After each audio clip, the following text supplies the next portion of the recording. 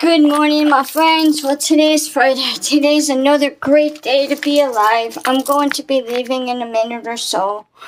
But I want to let you know, I'm trying to get more out of my comfort zone. I'm in the culture champion group at work, so I asked them a couple of questions, and I asked my supervisors a couple of questions because I want to make sure I have all the information before I post things.